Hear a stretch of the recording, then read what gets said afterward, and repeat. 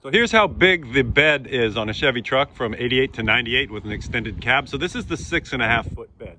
So lots of people are thinking of bugging out and boondocking and living in their cars. So I figure a lot of you are going to think about buying one of these trucks and want to know exactly how big it is. So the bed is just about 78 inches. Now this does have a bed liner in it, so you're losing maybe an inch on the front. So you're right at 6.5 feet if you don't have a bed liner in it. And then with the gate open, you have a flat surface that is just over 99 inches. So 8'3" to 8'4", probably 8'4" without the bed liner. There is a tent option you have with these trucks. So if you want to get one of these tents, you could put a tent on the back of it and then have more sleeping space at night. If you're interested in one of these tents, there is a link in the description. This is what it looks like on this particular truck.